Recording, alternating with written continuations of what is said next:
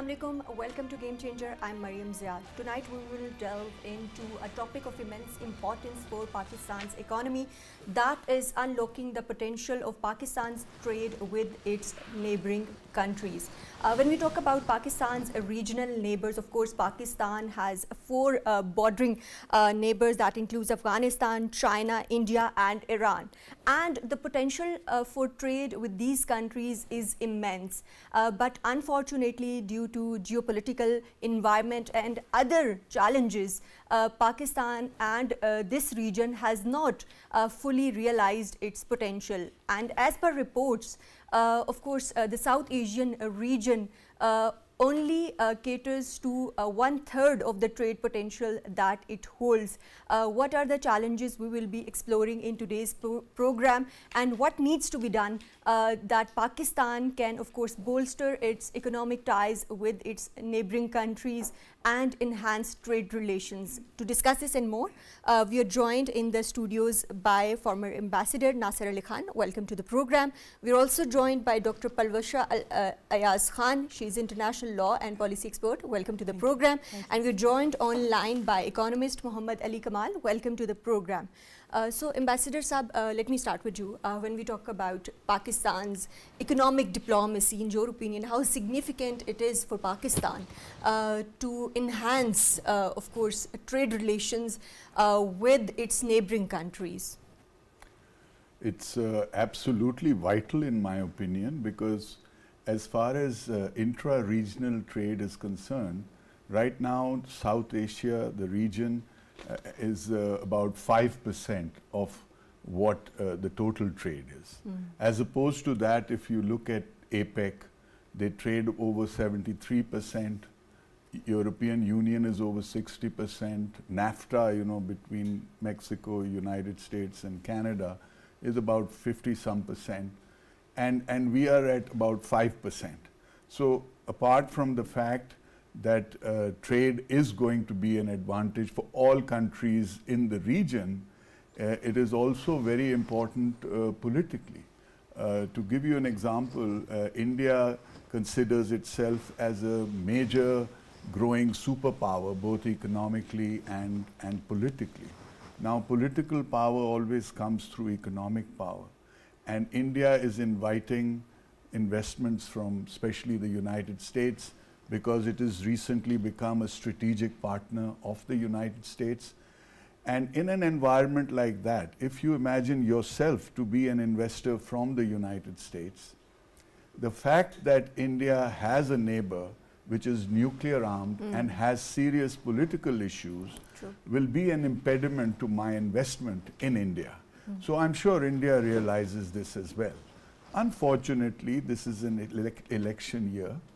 And I believe that although it is a very good step, this was started by Mr. Ishaq Dar, our foreign minister, with a statement in London that he gave that Pakistan will seriously consider enhancing its economic ties with India. In May, there's going to be an election in India. And therefore, I personally believe that there may not be an immediate response from India, because the Modi government is going to be re-elected. Has had this policy of demonizing Pakistan and demonizing the Muslims in India to gain political favor with certain people that it has influenced within India. Something that has worked in the 2019 elections and seems to be working now. But nevertheless, answer to your question, it's absolutely vital for all countries in the region. Right, but Palwasha, at the same time, of course, how significant it is not only for Pakistan but for the neighboring countries like Afghanistan, India as well, to realize the importance of this regional connectivity and of course bolstering the trade relations for economy and for development of their own countries. Do you think that these countries can forego their geopolitical interests or their other issues like Kashmir is an important issue when we talk about Pakistan-India trade relations. Do you think it is important for these countries to engage on that level and to put forth the economic diplomacy? Maria, you've put up a very good question in the sense that at, at this point in time, at this juncture of our lives, you see the instability in the economic structure of all the regional countries which are bordering Pakistan at the moment. We have Afghanistan on one end, we have 1,000-kilometer border area, right? So usme, if you just look into that, you have China on one end, you have Iran on the other, you have Afghanistan, then you have your Jammu and Kashmir, then on the coastal side you have the Gawada belt, you have the Indian on the Indian Ocean. The most important thing right now is we have to let go of the bickering and the internal feud in order to understand what is the need of the hour. Mm-hmm. The need of the hour is that your economic structure growth can surplus and is getting in that direction with the present government. If you see Mr.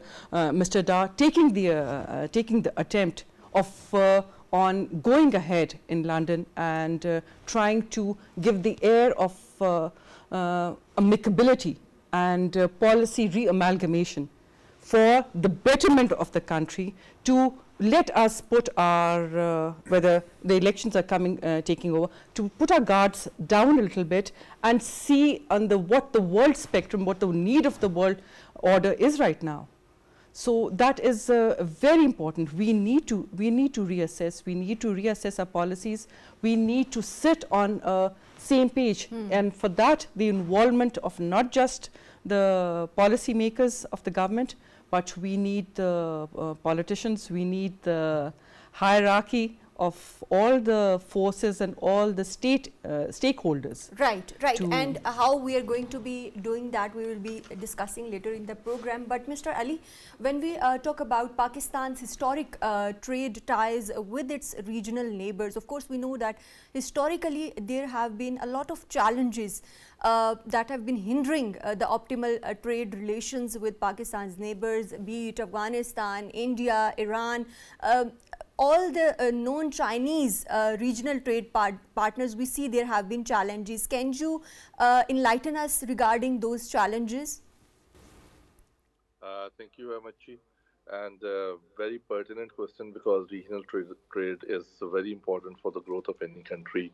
And we have seen the biggest, the largest the program in the regional trade is NAFTA between Mexico and USA and Canada, which has increased the trade multi-folds. So following that, we have SAFTA, we have SAR country trade, we have eco country trade, we have CARIC region trade. But unfortunately, we haven't been very successful in increasing the exports, as is the overall trade of Pakistan with the other countries. Even though we are close to 15% with Afghanistan, but overall in the region, that is SARC region, we are not more than 5% or maybe 6% of the entire trade. And this, and historically speaking, we are pro towards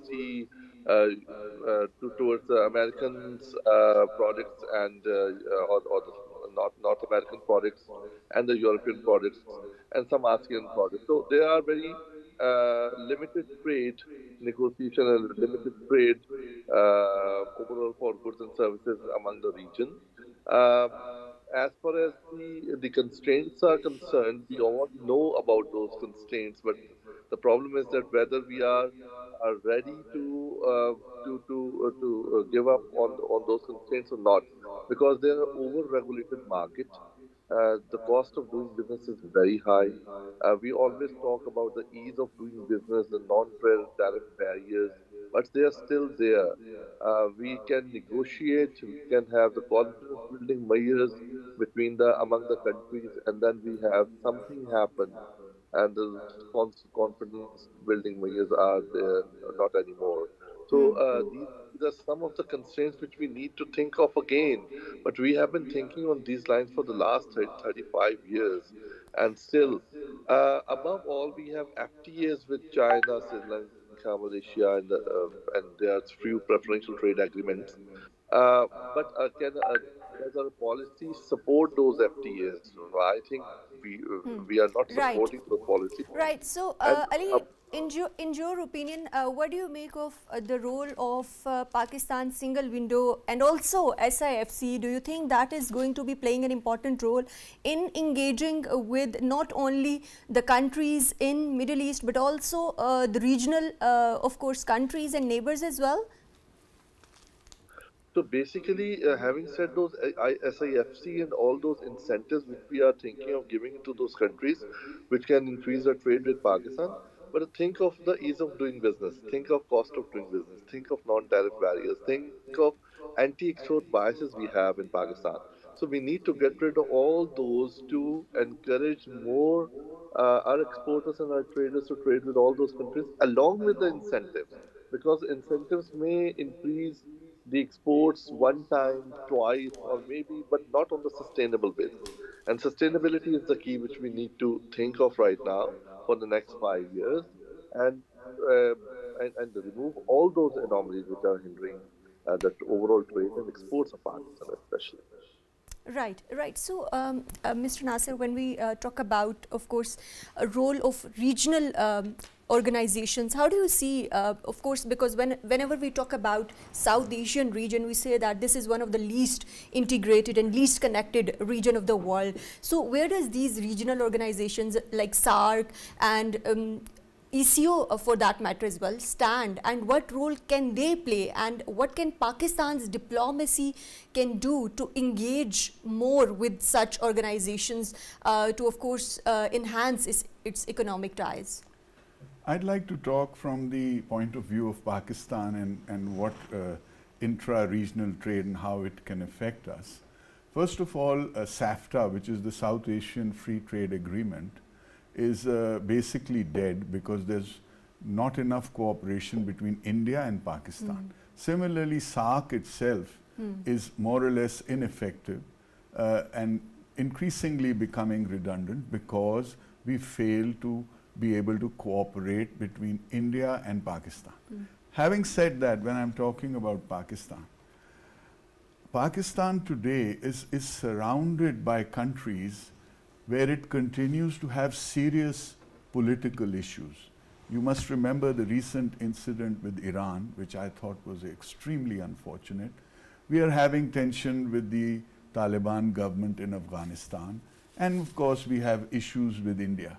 So it is in our interest to try and work for peace with all these countries, because political power comes with economic power. Your foreign policy is based on your national policy and the success of your national policy. So the first thing, in my opinion, that you can do is to increase your cooperation economically, politically with these three neighbors. It's absolutely vital that we tone down the rhetoric, we tone down or at least put on the back burner the issues that we may have regarding our political conflict, and concentrate on trade and regional connectivity. Just to let you know. But just and a little intervention. Do you think that it is actually possible to engage with India in this election environment under Modi's leadership? This is a start. This is a beginning. But as I said, India has ambitions of becoming a major superpower. India will very soon realize that conflicts are going to be a hurdle in our economic growth. So this is a first step. We are putting out a hand of friendship, and they may not respond in the immediate future, but they will eventually come to their senses and realize these things. Right now, unfortunately, things are very, very political. For example, the foreign minister of India, he does not sound like a diplomat. True. Although he was from the diplomatic corps, inducted as a minister. But since then, because of the political environment and playing to the galleries, he seems to become like a hero amongst those people who have always felt that India has been wronged for centuries, and it is time for us to stand up and look the world in the eye and show them how strong and powerful we are. In actual fact, a lot of it is false image building. The economy is very strong. The rich are getting extremely rich, but the poor are getting left behind. You see, one of the reasons that Mr. Modi and his party continues to demonize Muslims or find a sort of scapegoat from wherever, which includes Pakistan, is that it wants to distract the poor from the promises it made in 2014 and later in 2019 to say that our problems stem from these people who are working against the interests of India. And that distracts them from the fact that in 10 years, he has not been able to deliver on the socio-economic front for the less privileged in Indian society. You see, so they will come to, but coming to Pakistan, as far as connectivity is concerned, I want to point out one thing. We have prevented Wagah to Kabul trade for many, many years. And we have considered ourselves geopolitically very important vis-a-vis connectivity. But after so many years of hampering this intra-regional trade, India has helped develop Chabahar as a port in Iran. They have a very good road that connects them to Afghanistan. And India has improved its relationship with Iran, both economically as well as politically. So the plan is now to bypass Pakistan.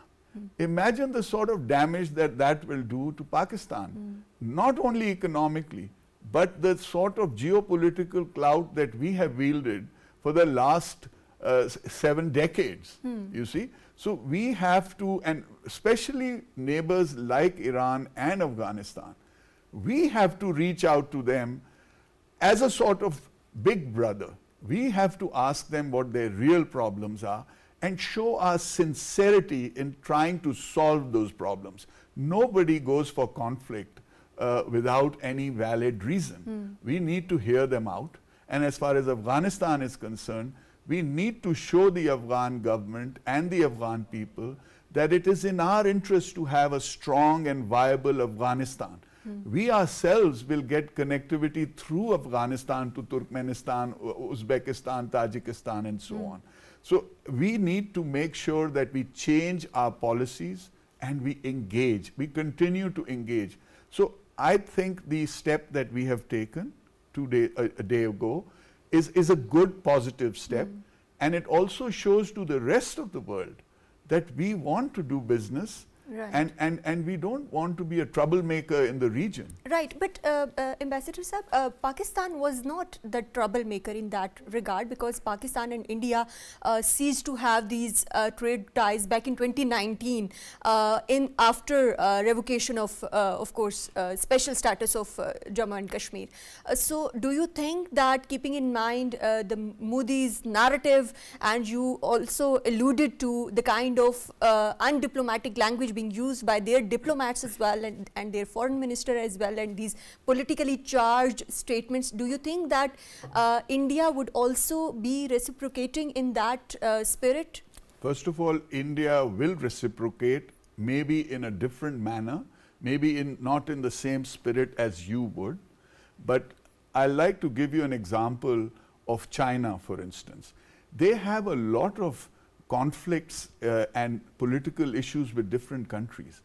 But 30 years ago, they chose to put all these issues on the back burner and concentrate on economic growth. And that economic growth brought them political and military power, you see. So even in the case of India and China, for instance, India and China recently were fighting skirmishes on the north of India, and yet today the trade between the two countries is about $130 billion. So we need to take, and India needs to take a lesson from this. You see, a lot of the private sector in India is also keen to do business with Pakistan. in the IT sector. And vice versa. Also Absolutely. Pakistani businesses are also Absolutely. interested. There are lots of bureaucratic hurdles. There are lots of political posturing due to which trade is always hampered. But the simple thing is, people sometimes tell me that there's going to be a great imbalance between India-Pakistan trade if we were to open it up. But you see, the businessman in Pakistan is not going to import something just for the sake of doing business with India. The businessman in Pakistan will import a product which from elsewhere he's getting more expensive. So at the end of the day, whether you call it import substitution or saving of foreign exchange, and the fact that we are located so close to each other, freight charges, time, provided they don't create hurdles at customs, are going to be an advantage. Right. So even if we have an imbalance of trade, we need to look at our advantage and continue to grow there. Of course. So this might be a good step ahead, keeping in mind, of course, Mr. Dar's statement. So, Dr. Palwasha, when we talk about specific policy interventions regarding Pakistan's export basket, in reaching out to other markets as well, like EU, what kind of specific policy interventions, in your opinion, are needed by Pakistani government?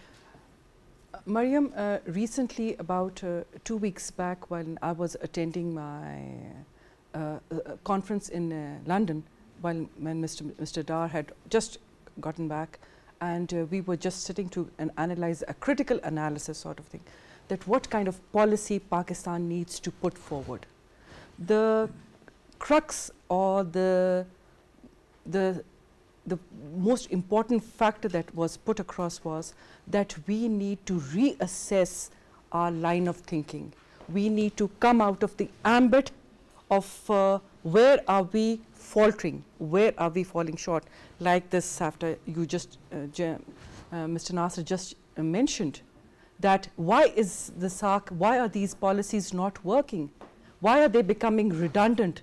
And the redundancy is what is taking place, that the bickering and the brinkmanship and the warlike stance that we have, not that just we have or that they have, but we are very agitated, we are very much on tenterhooks. That, you know, what I'm trying to say is that we need to go on the broader page, and our policies have to be structured in a light of a manner that like, look, we need not to reassess on the foreign policy. Like, for instance, I'll just give you a short example.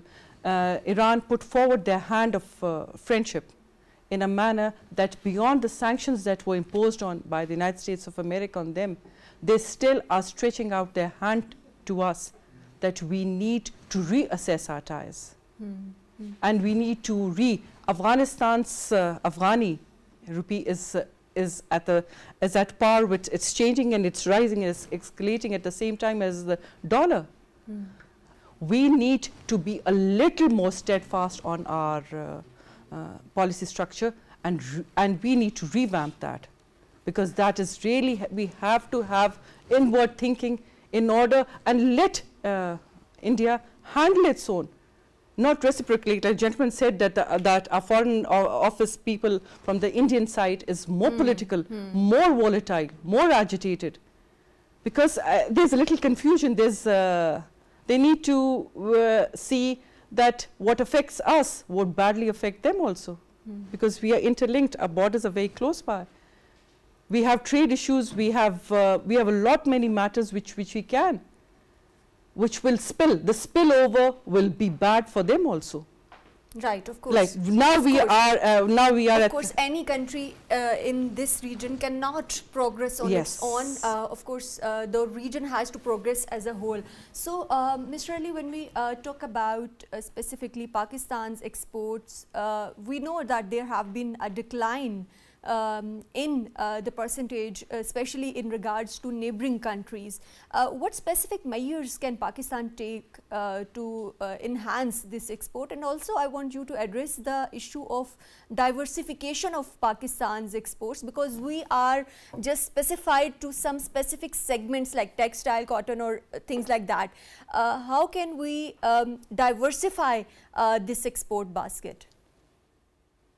We always think of a comparative advantage, and comparative advantage. So there is another theory of trade, international trade, which we call it intra-industry trade and product differentiation, or the economies of scale. But these are the jargons. Beyond the jargons, it's basically that there are segments of products. There are differentiated products which we can make, our trading partners can make, and then the final good can be produced in maybe Uganda, Kenya, China, Vietnam, Pakistan, India, Bangladesh, or wherever.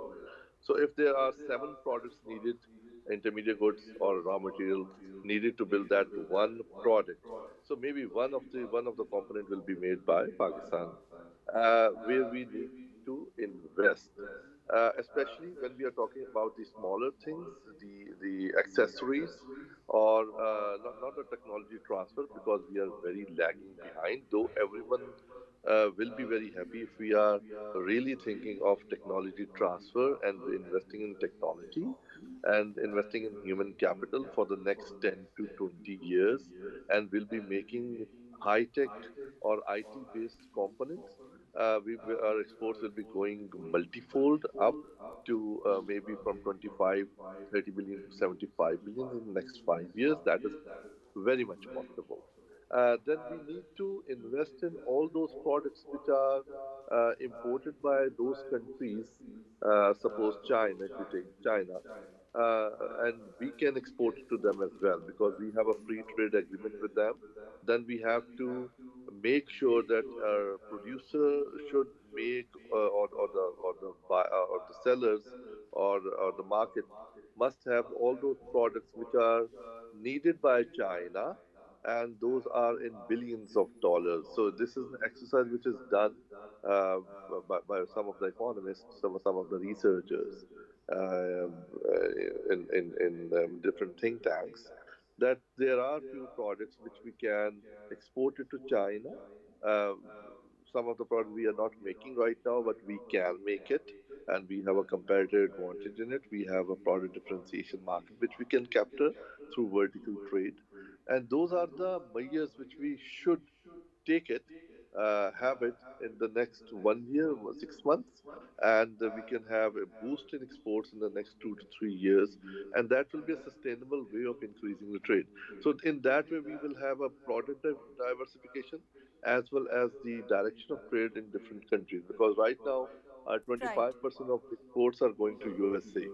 So we can diversify from USA to other countries as well.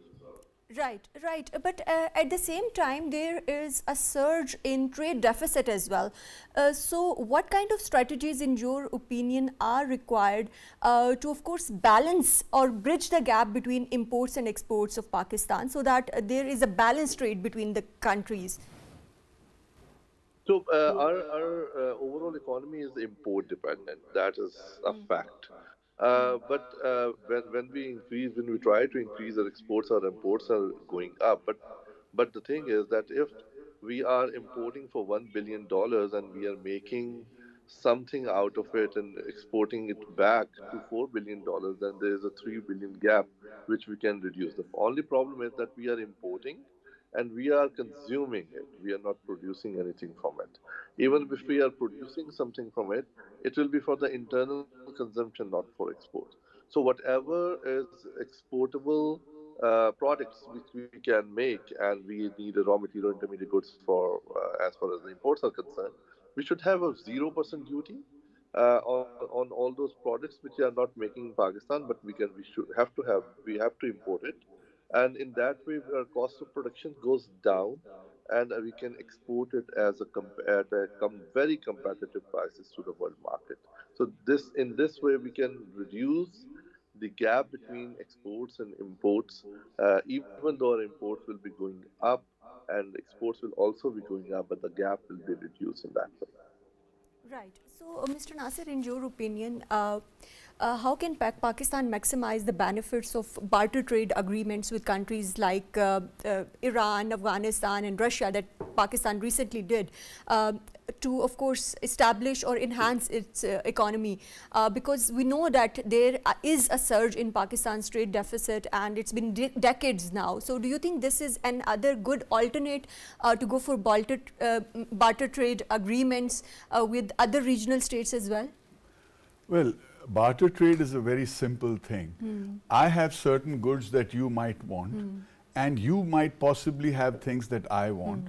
And instead of going through a double conversion in foreign currency and instead of going through long channels, banking and reliance channels, on US dollar. So we will both benefit. So it's a win-win situation. But at the same time, like you keep talking about trade deficit, right? The thing is that all those, as Mr. Ali said, all those items that are going to be imported simply for the sake of adding value and either import substitution by preventing the finished goods from coming into Pakistan or for export to other nations, right? They ought to be free of duty instead of all these rebates and, you know, these refunds and things like that. The process should be very, very simple. On the other side, except for the very essential goods like life-saving medicines and all, if I want to import a Land Cruiser, it costs about 15 crore rupees today, okay? If I can afford to import it, I should not be using the country's foreign exchange to do that. So on the other hand, if you simply say I ban Land Cruisers, then you know I feel that the quality of my life has suffered by living in Pakistan. So I'll say I'll go and live in Dubai and buy a Rolls Royce and nobody is going to ask me where the Rolls Royce came from. So my solution to any luxury goods that are not necessary, the importer should find their own foreign exchange from wherever they want to. The state bank should not be giving foreign exchange for that. But coming back to Pakistan's advantages and what we stand to gain, the most important thing is, for example, vis-a-vis China, our labor is much cheaper now than Chinese labor. So as you were discussing certain parts that are more practical or we have an inherent advantage in making them here, they may be part of a larger product. We can start making those products, right? Now, as far as China is concerned, China is actually keen to reduce the imbalance of trade. We have an FTA and China, for example, exports to us about 11 to 12 billion dollars of product, whereas we do barely $1 billion. And China is conscious of this fact. And China is trying to help us in any way they can to take more and more products from us. Now, as far as our exports are concerned, one very important thing is our energy cost. Not only our energy is one of the most expensive in the region, we have a very serious issue with the amount of capacity that we have developed. Our installed capacity is about 44,000 megawatts, okay? The highest peak that we use energy locally is about 30-some thousand megawatts. Then the other problem is the transmission grid. We cannot transmit that power because our grid is old and infirm. We need to invest a lot of money in our grid. But an alternative to that is, wherever you have this excess power, develop industries over there, give them cheaper power so they can consume more, they can be more competitive, and we can save the capacity payments that we are giving to the IPPs. And in that regard, of course, Pakistan needs to strengthen its ties with CARS nations as well, because they have sufficient energy. And if we have enough infrastructure development projects, of course, this issue of grid and energy would largely be, do you think, would be, of course, addressed? There is no need for us to import power from anywhere. We already have more power than we need. But the largest potential exists in the hydroelectric power potential. Right. Now I'm only talking about run-of-the-river projects. I'm not talking about large dams that would displace people, there would be political costs, there would be corruption there. I'm talking about run-of-the-river projects. You have an identified potential of almost 50,000 megawatts. So we don't need to buy power from India or cars or wherever. The problem we have is in the energy mix. Right. If you go back 4 decades, Right. the majority of our power was coming from hydroelectric dams. So we need to diversify our energy mix We as well, need of to course. Not stop- dependent on coal and We need to stop producing electricity where we need to import fuel. I haven't mentioned to you the wind power, True. the solar power. Now nuclear for all energy this, is also very cheap. and- absolutely, it's easy to say that we can install solar power, but you know the grid management and the overall management of when is it that we will automatically shut down certain thermal plants and move on to solar power. Right. Or for example in wind power, the energy is erratic. Sometimes the wind is high, sometimes there's Of course. barely any wind. How do you manage that power coming into the grid? Of course, So and we these need, are all challenges. Of course, these are the challenges and Yeah. that need human capital development as well. So, Dr. Palwasha, when we talk about Pakistan's economic challenges, one of the key, do you think, challenges is that Pakistan is a very closed economy. Do you think we can do something to, of course, have more trade ties or have such policies that can help our economy? Absolutely, Maryam. We already are at the moment. It's in the pipeline. It's in the pipeline that we need to have a broader perspective on our. Like you just mentioned a little while ago, that your energy, your electricity, your fuel. We have. There's a question which is it's now coming up, that we need to have a nuclear energy which is environmental friendly, which we already are on the, surprisingly, the emissions, the toxic emissions from this belt of the world is the least comparatively to the West. Right. But we have a lot many sanctions on our nuclear capability and a nuclear facility. But if that is revamped and seen in a more enlightened perspective, our energy reserves are very, very, we are more or less, we could say we have high stakes, or we can be the ones, the provider to the rest of the countries who are bordering us, the regional countries, the neighboring countries. True. And we can be an asset rather than a liability, which at the moment we are, I'm not saying that we have taken a nosedive, but our stakes are very low. We can capitalize on what we have. True. To put it on a platform that it's pro-friendly, it's friendly from the global perspective. And by the way, I think you would be aware of the fact that the global warming and the climate change has hampered and devastated us over the past couple of years to a margin of level where they call the red signal is already on. True. Of course, We Pakistan have is one of chaotic the floods. 10 most affected Yes, countries by the climate we have change. chaotic and of course, floods. And what is more friendly? Your electricity. Like Of we course, don't need to go with a begging bowl to any country. True. We don't need to. We have already can cash it on. What we have is our nuclear energy. Right, right. Of course, lastly, very briefly, Mr. Ali, in your opinion, what needs to be done to, of course, enhance Pakistan's trade relations with regional countries and to reduce the trade deficit? 2-3 policy measures that you could suggest.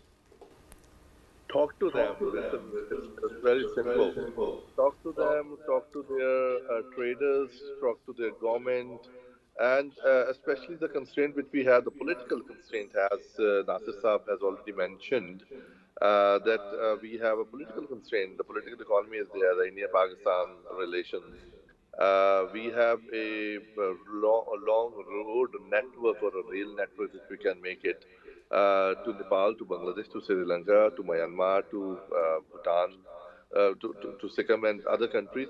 Even if they want to go through past Pakistan to Afghanistan, then we have a trading route with Afghanistan, we have a trading route with Iran, we have a trading route with other countries through Afghanistan. So talk to them, have trade negotiations, have beyond trade negotiations, have a negotiation on the roads network, on the transport network. Then try to have a mechanism that we can trade among the countries which are smaller countries, and they are constrained by the political economic situation, or geopolitical situation, in other Right. words, in the region. Right, right. Thank you very much, Mr. Muhammad Ali Kemal, for your valuable input and for joining us in today's program. Thank you very much, former Ambassador Mr. Nasir Ali Khan, for joining us in today's program. Thank you very much, Dr. Palwasha Khan, for joining us in today's program. Of course, as we draw curtains on today's discourse, of course, this is evident that Pakistan's unlocking Pakistan's trade potential is not only significant for Pakistan's economic prosperity, but for regional economic integration as well. That's all from Game Changer tonight. Take care. Allah Hafiz.